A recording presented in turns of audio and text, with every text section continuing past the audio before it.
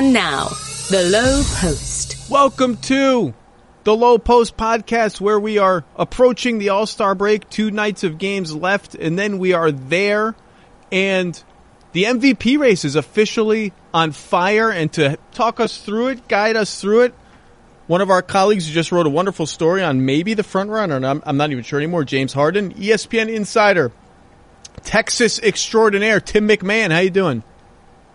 Howdy. Hey, do I get my theme song played when I come on here? I know it's been banned from the Hoop Collective. We don't have those kind of bells and whistles here. You know, this is a shoestring production. You know, I come in here, and in this studio, it's all the MMA stuff for the MMA podcast is up here. We got nothing. We got no low post accoutrement. We got nothing. Sorry.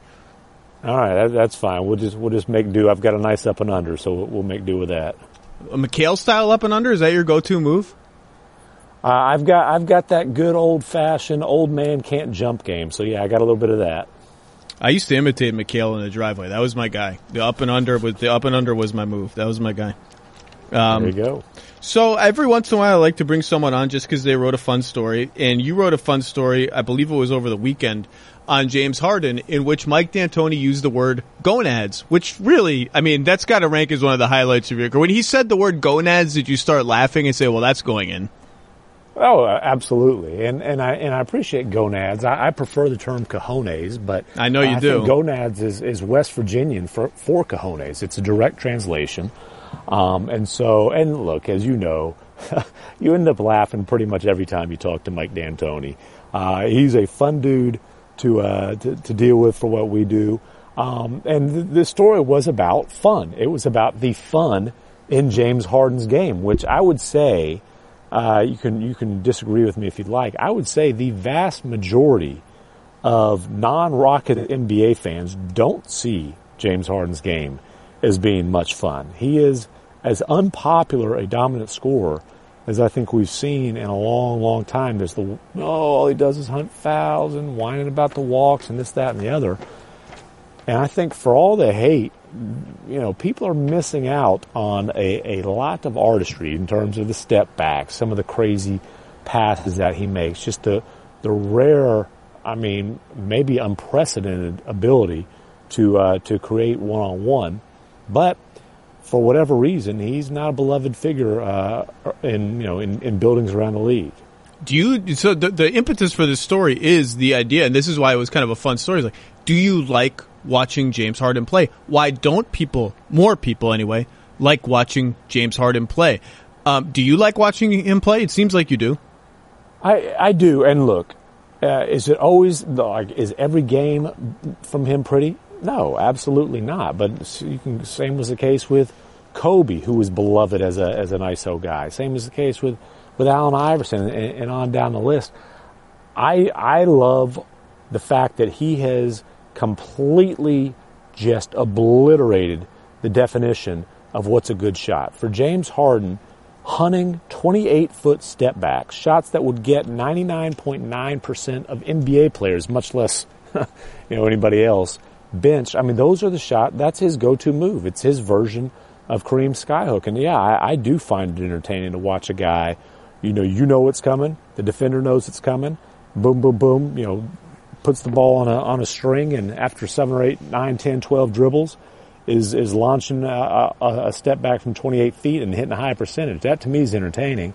And then, especially, he hasn't had Capella recently, and Freed's a nice fill-in, but it's not the same as that chemistry as with Capella. Not the same hands, not quite as long and all that stuff. But Harden as a passer, especially with Capella, I do think is absolutely beautiful basketball. And some of the 45, 50-foot dimes he puts that hit Capella in traffic for dunks.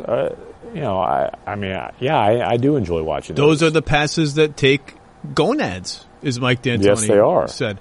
I think his passing is actually underrated, and I guess it's not underrated because the hardcore fans know, but just the sheer variety of them, and I've written this before, some of them his release point is so low to the ground, and they bounce so low off the ground to avoid arms reaching down to get them, that I've compared it to like he's almost like skipping rocks on a pond. Like just the sheer variety of what he can do as a passer. And now that Paul is back, and we'll talk about CP, who doesn't look the same, obviously. His Harden's last couple of games, he's normalized a little bit the balance between just going one-on-one for step backs and drives and more pick and roll, more passing, a little bit more variety. We can talk about whether that's good or bad for the only matchup they care about, which is the Warriors. But I feel like with Chris Paul on the floor, his game now finds a more natural balance. I fall on the spectrum where I heard that I think it was Saturday night they had the Thunder Rockets game where both Harden and Paul George went bananas. And Van Gundy expressed my take on Harden, which is I enjoy watching him to a moderate degree. I can appreciate the footwork and the stop and start and the insanity of the shots. He's making step back threes in the corner. Like you can barely stay in bounds in the corner, let alone take a step back and stay in bounds and make a shot. Not only that, when he gets the ball and he's got a guy in his face in the corner, it's funny. I sit next to Jonathan Fagan from the Houston Chronicle a lot during games, and we'll just kind of mumble to each other like, here comes the step back. Good defenders, no space, doesn't matter. He's going to get that step back off, and he's going to hit a lot of them. But what Jeff said is sort of the repetitiveness of it does get monotonous for me after a while, and that's why stylistically I'm happy that Paul is back, so there's a little bit more variety. Like I like when they play a little bit faster. D'Antoni actually has some really nice out-of-time-out sets where he comes off two screens and gets a handle. Like I like when they toss stuff like that, and because the other stuff gets but a little monotonous. But to your point, I don't think these things happen in real time and we write about them. You've written multiple pieces about the step back three. I just think it's hard to appreciate how revolutionary the shot is. Like it's completely changed the game, and it actually is sort of a natural evolution from what Curry did 4 or 5 years ago when he was exploding into the MVP race. He would use the step back when big guys would get switched on to him. He'd dribble in, get them backpedaling, and then step back for a three. And that fake in kind of opened up the space he needed as a smaller guy who brings the ball up from he sort of brings it a little lower before he releases it than Harden. He needed that space. Harden is like, well, I don't really need to do this big fake. I can do this step back against anybody anytime I want. Like if I can make that 40% of the time, that's a good shot. So he's made, last time I checked a couple of days ago, he's made 169 step back threes already this season. He's on pace for 260 step back threes. Right. To put that in perspective, in 2013, Steph Curry, revolutionary player, led the entire league with 272 total threes. So James Harden is hitting step back threes at a rate that 5 years ago we would have looked at and said, well, we've never seen anything like that before, for overall threes. And teams have no idea what to do. No clue. The only team that had a coherent game plan was the Bucks, where they told Eric Bledsoe, or Eric Bledsoe told them, you're going to essentially piggyback James Harden's left shoulder to force him right. You're going to play behind him. So if he steps back, he's literally stepping into you, and you're going to force him to drive. Everyone else has given up. No one has any idea what to do. I've had coaches on 2 teams tell me separately, unrelated, we just told our guys, don't even pursue. Don't. When he steps back, you stand still, put your arms as high as you can, reach for the sky, but don't leap forward because you're going to foul him, and then he's going to get a 4-point play or a 3-shot. Teams have no idea what to do, and it's completely bonkers, and no matter what you think of it stylistically, it is a shot that has more or less broken basketball. Yeah, and by the way, with the Bucks, it helps when you can funnel him into Brook Lopez and the Greek Freak. When you got those long arms in there.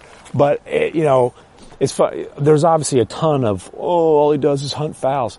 And look, I wrote a whole story on all the little tricks and tactics he has to get to the free throw line, which to me, that's a skill. Now, that's not a fun skill to watch, but it is a skill. No, they're team DVR. Houston has always been team DVR for me in the Harden era. Just they're the best. I could they're see the that. best. They're the best DVR, particularly when they had Dwight and they were just at the foul line constantly. You had to do the fast forwards. I could see that. I don't have that luxury while I'm covering the games.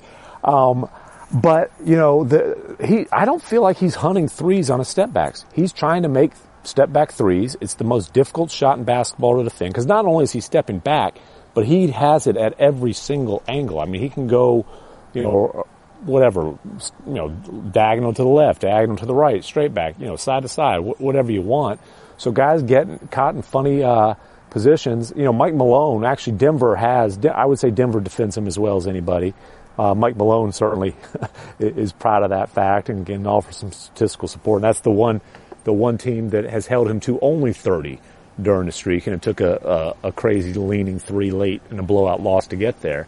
But Malone was saying, he tells his guys, do not challenge it, in his face. You have to play the step back 3 to the side. If you close straight out on it, he's going to be going to the line again and again and again. It's really fascinating to watch teams figure out. I mean, Harden has always been interesting to me for the reason of he's the most fun, I think, to watch how the other team game plans against him. And that was that really crescendoed to me in the Spurs series 2 seasons ago that the Rockets ended up losing, when the Spurs toggled through a couple things but really settled on a baseline way of defending him, which was just wait at the rim, force him to drive and wait at the rim. Among other things that other teams have since tried to copy. Like a lot of what the Bucks did was essentially a more extreme version of that. And I just think it's fascinating to watch other teams game plan for him. Listeners, I love things that save me time, and buying tickets to sporting events, concerts, comedy shows, whatever was one of those things that got to just be a little too time consuming. Oh my God, there are dozens of sites on the secondary market. Did I forget to check that one? What if I'm getting a worse deal than I could be getting? What if I forgot to check that other one? And all of a sudden, an hour has gone by. SeatGeek solves all those problems. SeatGeek pulls millions of tickets into one place so you can find the seats you want at the price you want to pay for all of those kind of events. It's super easy to use. It as a color-coded system. Green dots for good deals, red dots for less good deals. Figuring out the location of the seats is easy. Plus, every purchase is fully guaranteed, so you can shop for tickets on SeatGeek with confidence. It should be your go-to ticket source for everything. Sports, concerts, comedy, Broadway shows, and best of all, my listeners, you people get $10 off your first SeatGeek purchase. All you have to do is download the SeatGeek app. Enter promo code Lowe, Lowe, my last name, the name of this podcast. Promo code Lowe for $10 off your first SeatGeek purchase. That can be a significant chunk of an NBA ticket or a football game or whatever. SeatGeek, life's an event. We have the tickets. Let's talk briefly about the Rockets. The Rockets are 5th in the West, well, tied for 4th with Portland, 33-23. How good are the Rockets? When they get fully healthy, I'll leave it there. How good do you think the Rockets are? I still think that if the Rockets are fully healthy, that they have as good of a chance of anybody of challenging the Warriors, which is to say not a very good chance at all. But, if Harden can be this historically dominant, if Capella can be the force that he was before he hurt his thumb, and he'll be back just right after the All-Star break, then I still think they are. Now, look, they're nowhere near as good as last year. Chris Paul is not the same player, the same, outstanding co-superstar that he was last year. We'll see how Shumpert fits in, but obviously the drop-off from Trevor Ariza to James Ennis, that didn't work. They've been very fortunate to add in the really early buyout market two guys in Austin Rivers and Kenneth Faried that have addressed their depth that were absolutely necessary to get through the stretch without CP3, to get through the stretch without Clint Capella. But they went from a really, really good defensive team last year to a pretty bad defensive team. 25th right now. 25th and 29th in defensive rebounding, which is a weakness that we thought they would correct, and they took some schematic adjustments to try and correct. Like there were some switches. They went from switch everything to switch most things, but not things that are really going to murder us on the defensive glass, and try to avoid switching certain people on certain other people. And it hasn't worked. They're still terrible. Yeah, I mean, and so that's the thing. If James Harden is this historically elite, I think they've still got at least a puncher's chance. But the other thing about Harden being this historically elite with that kind of a usage rate is, look, this is a guy who has run out of gas in the playoffs before, and that absolutely has to be considered a significant concern. Absolutely. And you hear people poo-poo that, everyone's tired. How do we know? Sports science is an uncertain thing. How do we know? Okay, well, you watch them play the last two playoffs, and I do think, well, I don't know that I think, but he's had great playoff moments too. People forget a lot of those, including dating to Oklahoma City. The Spurs still tremble in fear over what he did to them when the Thunder made the finals. But he does not have the best resume of responding when things start to not go their way. Like when they get hit in the mouth a little bit, he does not have the best resume in the biggest moments of rising up and taking his team with him against the best teams. But, did he wear down? I think what you're saying certainly has to be considered a contributing factor. And between Mike D'Antoni and James Harden, there does not seem to be a lot of will to change that. There is occasional words to indicate that they are aware of it and might change it and might do this and that, but nothing really ever seems to happen. And truthfully, this year, between Gary Clark and Daniel House and all these random dudes off the street that they're playing, they just haven't had the luxury of giving him much time off. Right, and look, with CP3 back now, you can say, okay, well, that affords you a little bit of luxury. Of course, now Austin Rivers is banged up. I think it's just a one-game deal with the elbow, but we'll see. But they've got to manage CP3's minutes. At that age, look through NBA history, and there is one guy that size who at that age was still an all-star caliber player. That's John Stockton, who was playing 28 minutes a game.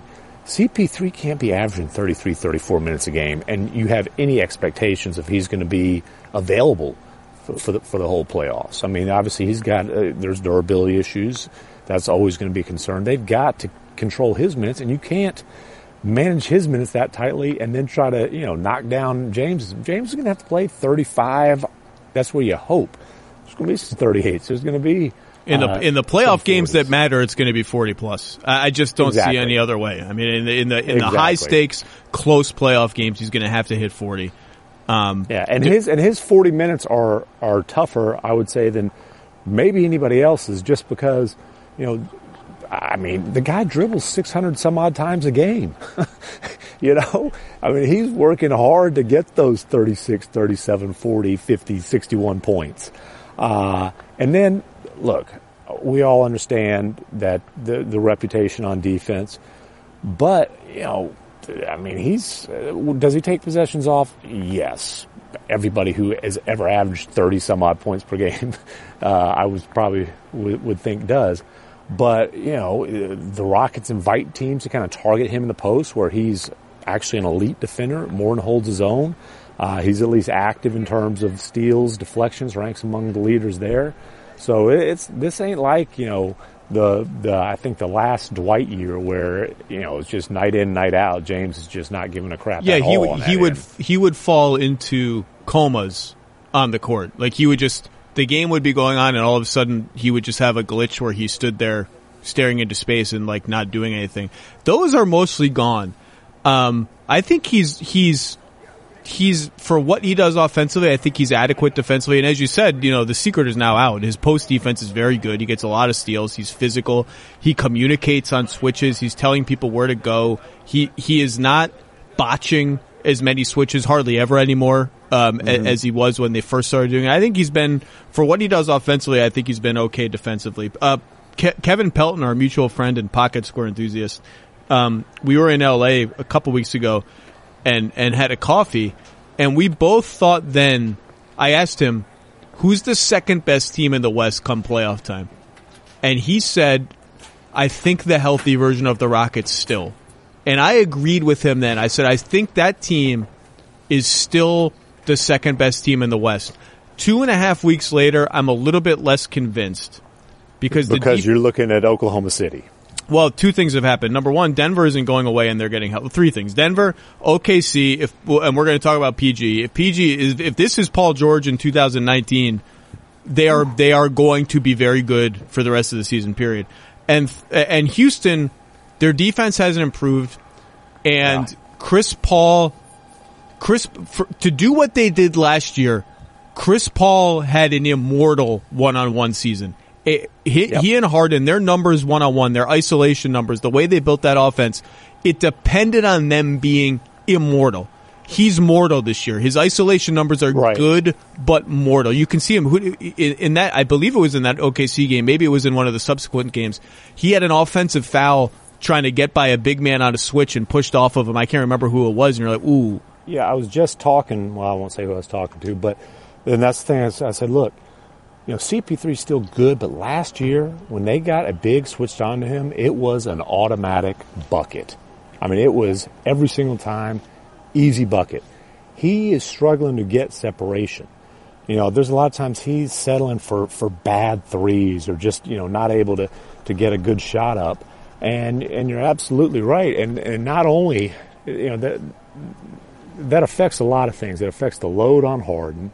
It affects one of the things the Rockets dominated last year was the minutes when Harden sat, and CP3 and CP3 and primarily a second unit would just absolutely torch other teams' benches. That hasn't been quite the same. I don't know what the answer is there because I don't know that CP3 is going to magically get that juice back late in the season. Yeah, I mean, their ceiling just isn't as high if he's normal, good player and not all-world, all-NBA if healthy kind of player working within that scheme. He has 4 or 5 of those moments a game where that didn't look like him. He normally gets a little more space to uncork that mid-range, or he normally gets by that big guy or whatever it is. And defensively, I don't think he's been the same. And that's his calling card as much as anything else is. He's an absolute menace, tenacious, gives no quarter, no matter how much smaller he is on defense. And I don't think he's been as airtight there too. And this is an obvious one, but when Tucker is on the bench, which really cannot be very often the way they're built, they're playing 4 guards all the time. They're just, it's either Tucker's at the power forward or they're playing 4 guards, and they're a little smaller than I would like them to be. And maybe that doesn't matter against the Warriors because I think in Daryl Morey's heart, he thinks to beat the Warriors, we're just going to have to go all in on to the extremes of what we do well, which is tons of threes and tons of offense, even if it means we're a little small and a little more defensively challenged than we would like. That's our only shot. They're just, when the 4 guards is small, man, it's just small. And the numbers. Oh, I hear you. And so here's some numbers. Nominally their best lineup is Paul, Harden, Tucker, Gordon, Capella. I think that's probably in their head. That's their starting and closing lineup. Yep. For the season, 109 points per 100 possessions, 115 allowed. They are -1 with Paul. If you just put Paul and Harden, just their minutes together, they're -1 for the season. Their best groups. Now you could say they haven't been able to get any rhythm. That lineup has only played 130 some minutes. Their best groups just haven't been as good as they need to be. Well, and look, last year, I don't have the numbers in front of me, but their star trio, and I do consider Clint Capella a star, but Harden, CP3, Capella, their net rating was something crazy like +12, and what was it? They were 50-something and 3 when all those guys played. It was like a fake stat. It was like fake. Yeah, it was like it couldn't possibly be real. Yeah, and obviously they have not been anywhere close to that kind of dominance, and you could say, well, that part of that's because they're downgrading role players around them. Part of that's the lack of health. I think there was some hangover for everybody early in the season. CP3's been nicked up. Early in the season he was playing with a sore elbow. Then obviously the hammy, hadn't looked as quick and blah, blah, blah. And it has become just an absolute one-man show with Capella out now with CP3. He's getting back up to at least not the same speed as last year, but he's starting to get a little bit of a rhythm. But still, he missed such a long stretch. It's a one-man show like we have not seen in this league in a long time. Gordon is still 32% from 3, 39% overall, 49 from 2. Just hasn't found it. We keep waiting for him to find it.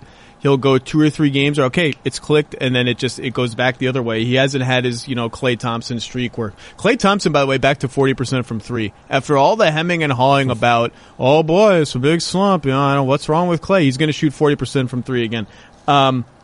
So where I end on the Rockets is I'm not all the way out of where I was 2 weeks ago, where I thought their ceiling is still the second best team in the West.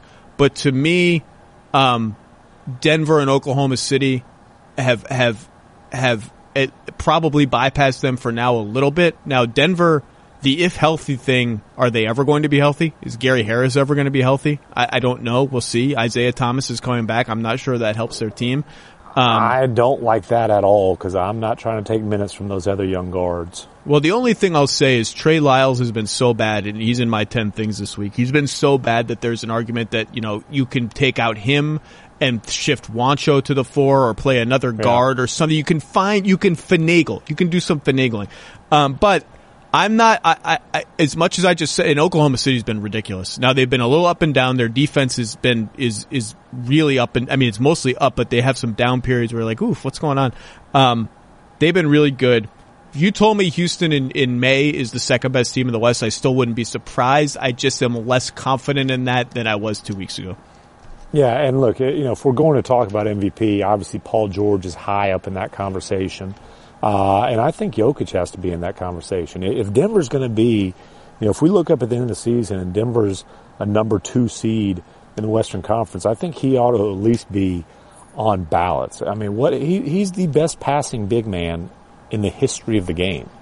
I don't think that's hyperbole. At least in the history of the game where their best years were not hidden behind the Iron Curtain. And that's Sabonis, right? Okay, in the history of the NBA, then. So pre Achilles Sabonis maybe, but I mean you can throw out Walt. Wilt's the only one who's ever averaged more assists in a season than Jokic is now, or Jokic did last season, and I think even the season before. And man, just the way that he can run the offense from the elbow, from the block, and then I love all the pieces around him. I tell you what, obviously, they want Gary Harris healthy, but man, I'm fresh off seeing Malik Beasley put 35 on the Rockets and play great defense.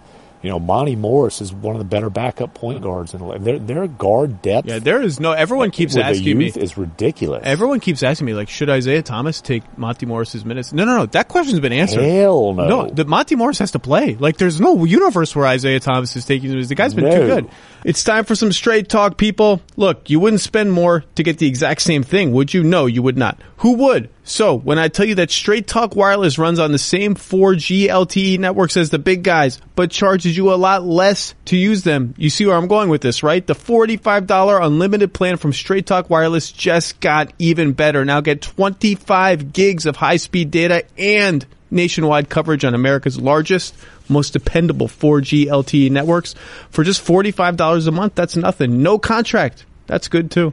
Plus, you can pick up the latest smartphones like the Samsung Galaxy S9, so you don't pay more, get more, 25 gigs more. Straight Talk Wireless, everything for less.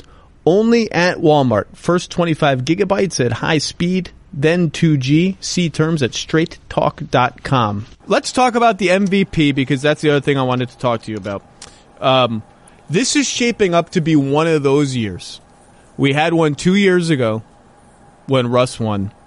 It's shaping up to be one of those years where it is a just fever pitch surrounding the MVP discussion, and everyone is going to be very angry at you no matter how you vote, except for one fan base who's going to consider you a good person because you voted for their guy. It's going to be one of those years.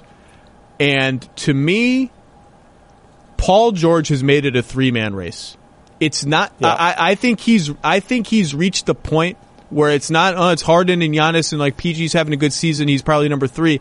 He's averaging 29, 8, and 4 on 46%, 41% from deep on 9 attempts a game. 80-something% from the line, and he might be the favorite for Defensive Player of the Year. He's not averaging, and he's playing elite defense. Yeah, yep. he's not averaging 24 a game. He's at 29 now, and the stat that you're going to pin his candidacy on is the Thunder are plus 11 per 100 possessions with PG on the floor, minus 11 when he's off the floor, for a total net rating of plus 22, which is the best of any player in the league, and it's not even close. I think number 2 is like Danny Green at 18 or something like that. Now, we can talk about what that says about teammates and roster context and all that, but the other bottom line is when Russ plays without PG, they're like minus 9. They're awful, and in the inverse, they're great.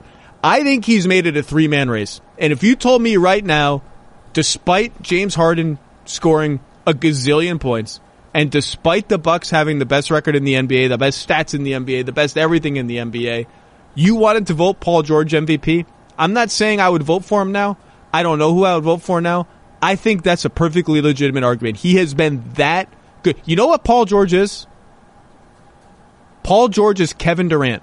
Paul George has become what Kevin Durant was in Oklahoma City. Because if you look at the way their team evolved over the last 3 years of the Russ-KD partnership, and it was very intentional, Oklahoma City shifted more of its offense to Russ on the ball, KD, secondary attacker, comes off screens, posts up, carries the offense in crunch time if need be. But in terms of ball control, pick and roll volume, it was Russ's offense and KD finding his place. And that's why when they traded for Paul George, lots of people, including me, wrote, he is the best facsimile of that Kevin Durant, the apex number 2 option in the NBA.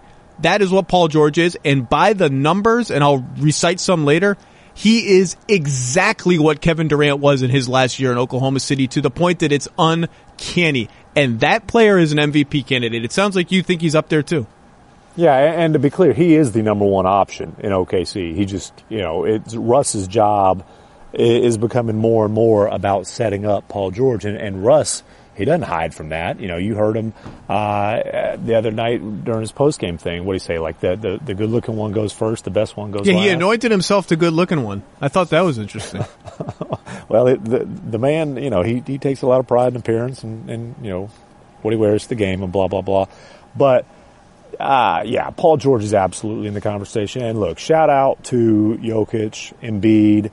Pick whichever Warriors candidate you want, whether it's KD or Steph. That's a separate conversation. But I agree. There's 3 guys who it's looking like it's going to come down to. Harden is, what he's doing is historical in terms of the way he's carrying that offense. And by the way, you whine about the style. Look at his efficiency and compare it to every other guy in NBA history who's averaged 36-plus per game, and he's the most efficient 36-plus point per game scorer in the history of the game. Here's one for you on Harden. Crunch time. So I filter crunch time, final 3 minutes of games within 3 points. Yeah. Harden has played 40 such minutes. He's 18 of 36 from the field, 29 of 33 from the line, 73 total points, number 1 in the league by a mile. They've all been Giannis in those same minutes. Now there's this the Bucks are winning by so much that Giannis has less of these high leverage minutes, but he's 10 of 14 from the field, 13 of 16 from the line, 33 total points. PG only 8 of 23 from the field. These are the. But PG has had his first real non-Gatorade commercial game winner this year too. Yeah, that's right. And he's been a monster.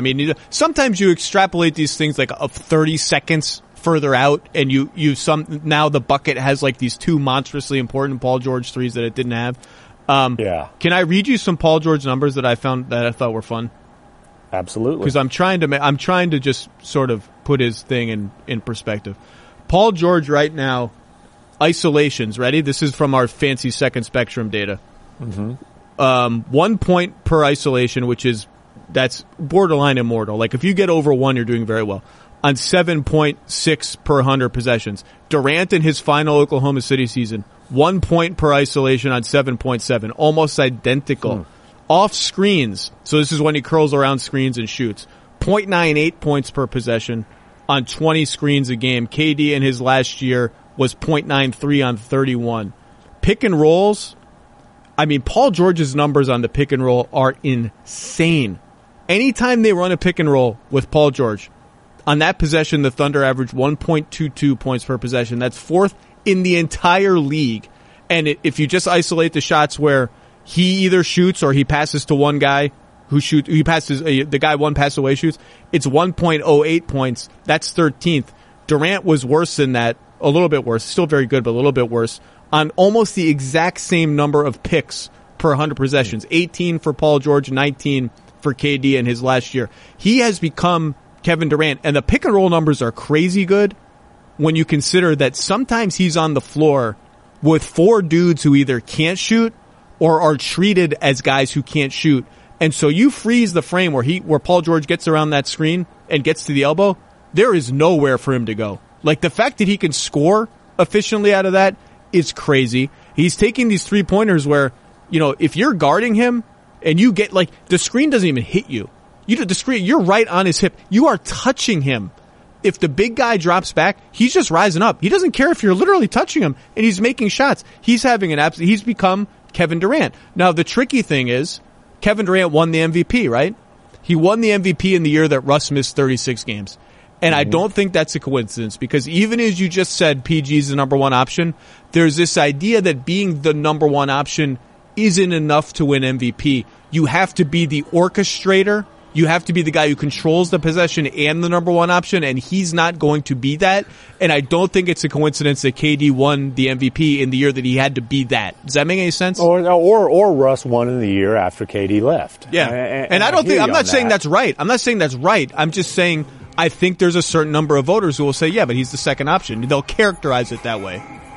Yeah, they're testing the sound system here. That's okay. I like it. It's ambient noise. You're in the American Airlines, whichever, the center or the arena in Dallas, whichever one it is. The center, not the arenas in Miami. But if I'm lobbying for Paul George, I flip that and say, okay, how about two-way dominance? Does that not matter? Because, like you said, he's a potential defensive player of the year. It matters. With matters Rudy to me. Gobert, but yeah, and so that absolutely matters. Now, Giannis is one hell of a defensive force as well.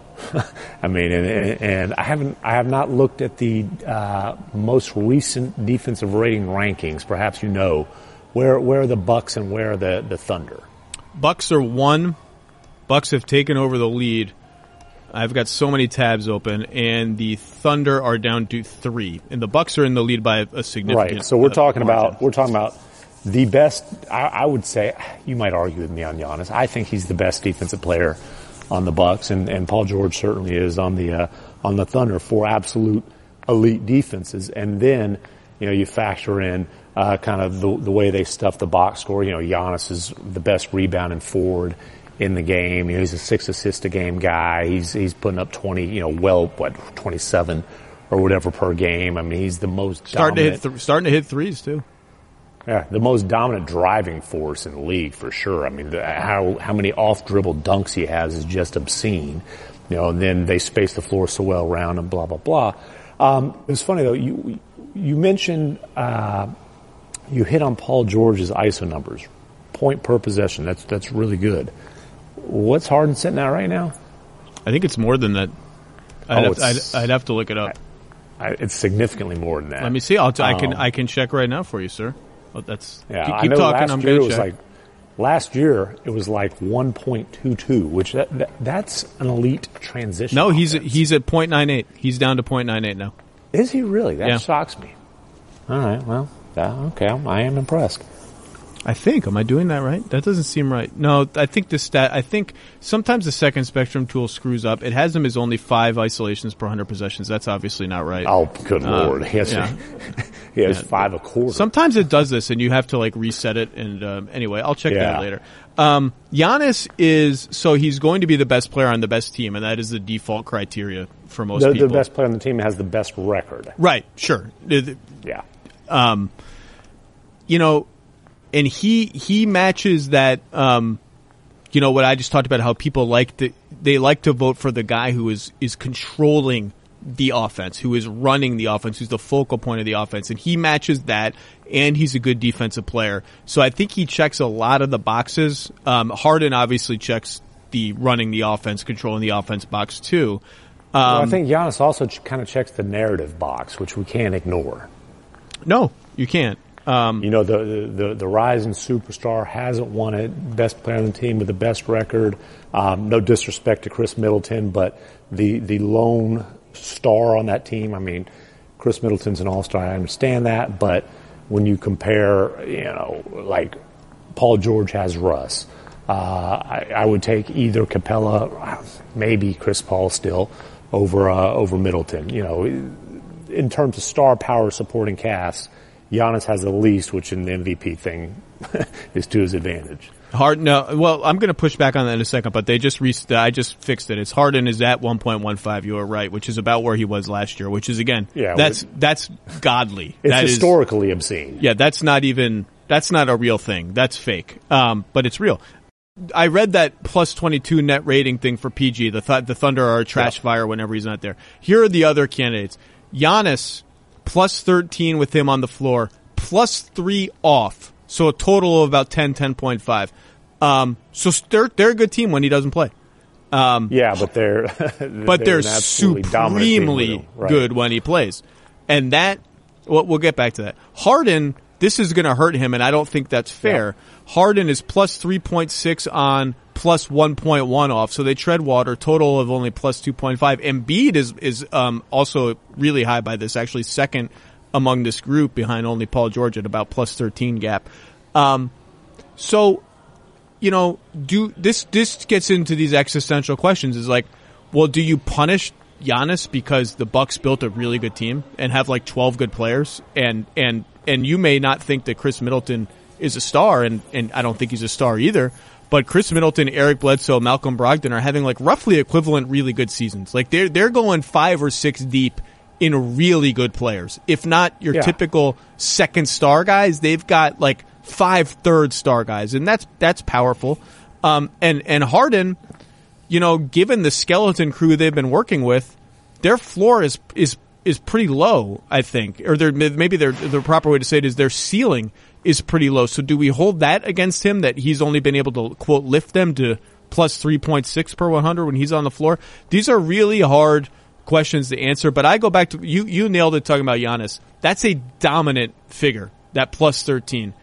And I think sometimes we forget when we look at, and I'm guilty of it too, when we look at the MVP, we tend to gravitate toward people who are carrying like a huge load on just an okay team. And this is how Russ won, right?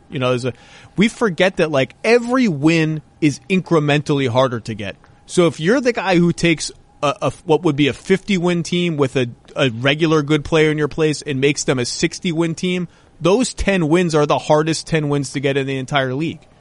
Yeah, and if we're going to go standings, if you're looking at standings, that Harden's also at a disadvantage there.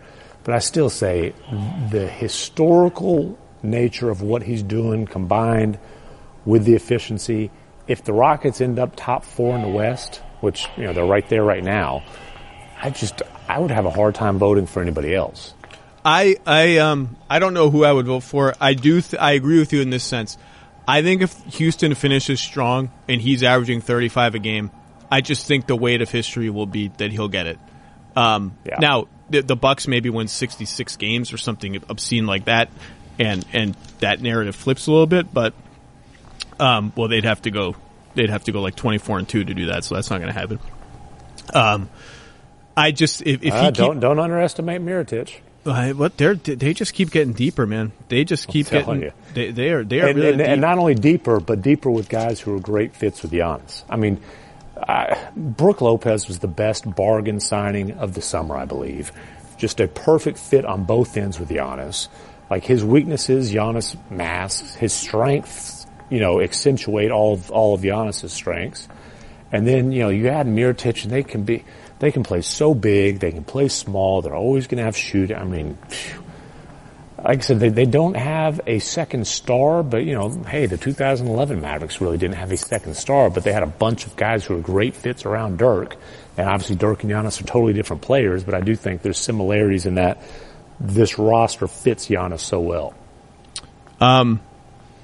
It's going to be a heated MVP race. I mean, it's going to be, and I mean heated in the good sense and the bad sense. It's the commentary around it is going to be heated. The reactions to it are going to be heated. But I do think those three have separated themselves. I would probably, Embiid is maybe fourth, although Durant has a very underrated, strong argument. But those three have separated themselves, and George has separated himself from the other guys below him to the point that it is a three-man race. It's not, well, maybe PG, you think about, no, he's in the race. Subplot, and this will be the last thing, LeBron has not finished outside the top 5 in MVP voting since 2005. He's been in the top 5 for whatever consecutive number of years that is. That's like 13 consecutive seasons in the top 5, which is either a record or close. And he's only 5th once. He was 4th a couple times, 2nd, 3rd, 2nd, 4-time MVP. I think, barring some crazy turnaround, this is going to be the first year since 2005 he doesn't make the final ballot. Well, and there's going to be a lot of things that are ending for LeBron this year. Obviously, the streak to the finals, that's over. Perhaps even his streak of playoff appearances. But, I mean, LeBron is still absolutely ridiculous, but he's not even in the second tier of MVP candidates this year, in large part because of all the time he missed. But, you know, they're huffing and puffing in the All-Star break sub 500 after just losing to the Hawks. You know, it's MVP is not even, you know, he's not even in the conversation. Was he the odds-on favorite at the beginning of the year? Was he the Vegas favorite? He's the guy who I pick every year, you know, because he is still the best player in the league. I don't know what Vegas said, but he's like every year we have to do our preseason predictions. I say LeBron. You know, you're going to be right fairly often on that. It's funny. I said that on Get Up this morning. You know, because I continue to think that the Lakers should make the playoffs, that they have the talent to make the playoffs, that they just, and every time you think they've turned it around, not turned it around, but, you know, obviously there was this trade deadline, fiasco, okay? And that Indiana game, they laid down and died, and you thought, okay, they're in trouble. Then they go in Boston and beat the Celtics in a wonderful, improbable win. And you think, okay, they figured something out. And they lose to the Sixers. The Sixers are good. They got this new starting 5 that's exciting, blah, blah, blah. Then they play a game like last night where they were completely clueless. I mean, that's a game that makes you worry about Luke Walton. Because that was a game where, like, they had no plan defensively. They switched plans midstream a couple of times, and they were a train wreck at anything they did. That's a problem. But I still think, look, you're telling me if LeBron is the best player, okay, and I think it's assumed that he is. Now, Jalen Rose pushed back at me and said, I'm not sure he's the best player anymore. But the assumption is, okay, so regular season LeBron does the chill mode, blah, blah. When the chips are down, yeah, he's the best guy. That's the assumption. Well, the chips are down now. These are playoff games for the Lakers. The chips are down. This is not the East. And if he's really the best guy, and he wants to be the best guy, and he can engage God mode for the next 20 games, they should make the playoffs. That's the most interesting subplot of the second half of the season. Or this, whatever. Could you imagine the Lakers as an 8 seed? Lakers versus Warriors in the first round? How fun would that be? LeBron versus the Warriors? It's possible. I will say, though, let's not poo-poo the Hawks. The Hawks, now that the Kings are at least temporarily in the playoff picture, the Hawks have become my favorite sub-500 league pass team. Now, obviously, I live in Dallas, so the Mavericks aren't a league pass team for me. I see them all the time with Luka Doncic. But, man, Trae Young is fun to watch. Yeah, he roasted LeBron on a couple of drives late in that game assists. last night. He nutmegged LeBron. Didn't get an assist on him, he did nutmeg LeBron. I forgot about that. Yeah, the Hawks are fun. John Collins is fun, and that you still need to, if you're a serious team, you still need to beat the Hawks on the road. All right, Tim McMahon. I would agree with that. Tim McMahon, you got to go to get ready for Heat Mavs and check up on Dwayne Wade's cough. And of course, we all know the irony of Dwayne Wade suffering a coughing fit against the Mavericks in I guess this isn't a high profile game, but it's his last visit to Dallas, and this is the one arena where I do believe D Wade will get booed on that hashtag One Last Dance tour. Oh, you think he switches jerseys with Dirk? Has to, right? Even though there's been some well-documented frostiness, as Dirk might say. Yes, Dirk used that word with you, and he used it again the other night. We asked. Dirk says he's willing, which I think Dirk kind of bit his tongue and said, okay, Dirk didn't want to create any kind of scene. This isn't the last time they play, though. The Mavericks still go to Miami in late March, and as far as like Dirk's unofficial farewell tour, that's a pretty special stop too. Well, you got to figure the two jersey swaps are Doncic and Dirk. So I would think so. One way or another, Dirk's getting a away jersey. He's already swapped with Tim Hardaway Jr. because there weren't a whole lot of options on the Knicks. Now he could do Luke Cornett if they play. If he needed to do another one, it might be Luke Cornett. Here's what I would do if I were Dirk. I would call the Heat and say, when we go to Miami, are you wearing the Miami Vice jerseys? And if so, I want to save the jersey swap for that game and not get or maybe I guess you can wear the Vice jerseys on the road too, but I think they tend to wear them at home more. I can't keep track of who wears what anymore. It's too complicated. Well, I just know and appreciate your love for the Vice jerseys. I mean, there's really not much. I hope somebody one day loves me like you love those Miami Vice jerseys. I bought one for my. I have a Josh Richardson T-shirt for myself, and I bought a little Goran Dragic one for my daughter because she's Yugoslavian, so we're close. She has a little Dragic one. There you go. And she wants to wear matching one. She said, "Daddy, I want to. Can we match?" And I said, "Well, it's a little cold out right now for the T-shirts, but at some point." We will be able to match, and then everyone can laugh at me. Take her to go see a Heat game. It'll be warm down there. Yeah, that's true. All right, Tim MacMahon, thank you, sir. The work is outstanding, as always. His profile of Harden and the Gonads was a really fun read, as is everything you write. Tim, thanks for the time and for the continued great work. Always a pleasure. Appreciate you having me.